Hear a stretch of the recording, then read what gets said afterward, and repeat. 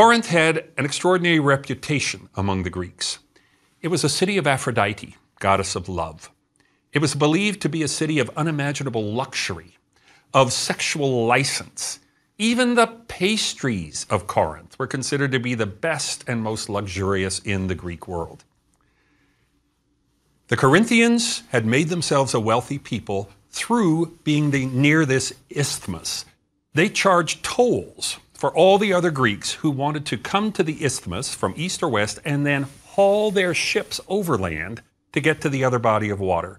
Following, in the days before the canal, a thing called the diolkos, the hauling across place, which was a trackway carved into the stone with things that looked a little like railway tracks in it. And there were great carts onto which an entire ship could be loaded for that hauling across. People thus avoided the dangerous capes at the southern tip of the Peloponnese, capes like Tenairon and Mallia. Mallia being so dangerous, there was a saying, abandon hope when you approach Cape Mallia. That was the spot where Odysseus got blown off course in Homer's Odyssey when he was trying to get home. Took him another 9 years to make it. The Corinthians originally had a fabulously beautiful city. In order to get some idea of the glory of Corinth, I recommend starting by penetrating the modern city of Corinth and going straight through to the gigantic Acropolis on the far side, the southern side.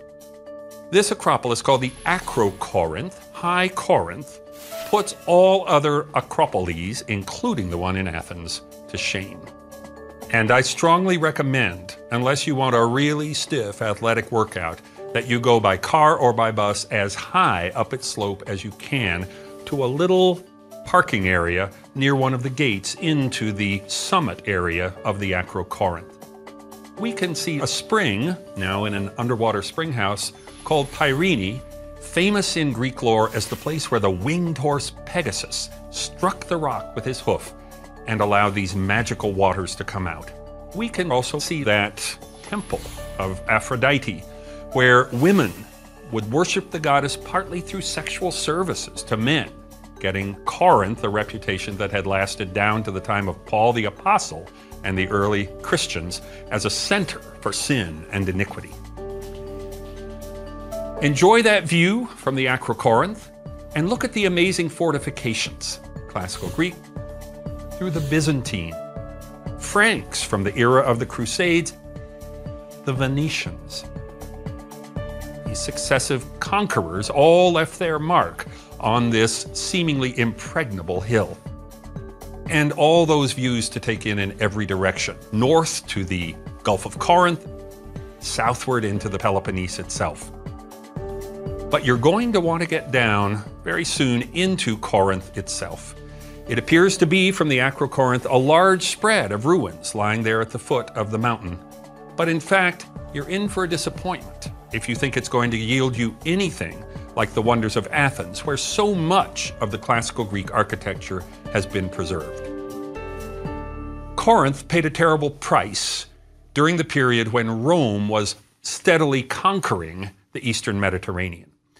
There was a time when it appeared that the Greek states might be able to hold out and maintain their independence against the expansion of Rome.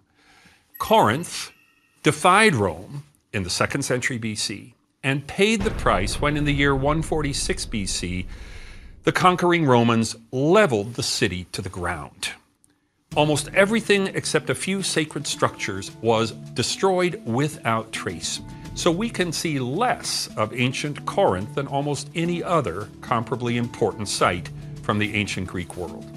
Nonetheless, to visit the Agora, the civic center of ancient Corinth, is still a very moving experience. For one thing, as you will see when you come to this Agora, the sort of gateway into ancient Corinth for the modern visitor, there are the remains of an extraordinary temple, not to Aphrodite, but to her half-brother, Apollo. Look closely at those Doric columns. They are extraordinary in that they are monolithic. You remember the Parthenon columns were made of separate drums, stacked one on top of the other. These are single shafts of marble, still holding high a number of their Doric capitals and pieces of the architrave that span the tops of those columns. Beyond that, as you will see, parts of the ancient theater of Dionysus were spared by the Romans. But here we begin to see a process of Romanization. The Romans weren't happy with just a place for plays, tragedies, comedies. They wanted action. So they arranged to flood the ancient theater of Dionysus, the playing area, so they could have violent mock sea battles, just as they had ultimately in the Colosseum back home, right there in what had been the theater of Dionysus in Corinth. When you get to the site museum for Corinth, you will see lots of beautiful Roman mosaics. They're beautiful, but to me they signal something very sad in the history of Greek civilization. Back in the glory days of the Golden Age, for Corinth, a great mother city of colonies, a city with a very active citizenship who joined in the government of their city-state and who made many ventures abroad, both military and colonizing. That was a time where, as in Athens, there were no rich houses. No private individual invested in his home. Their investment was in their city.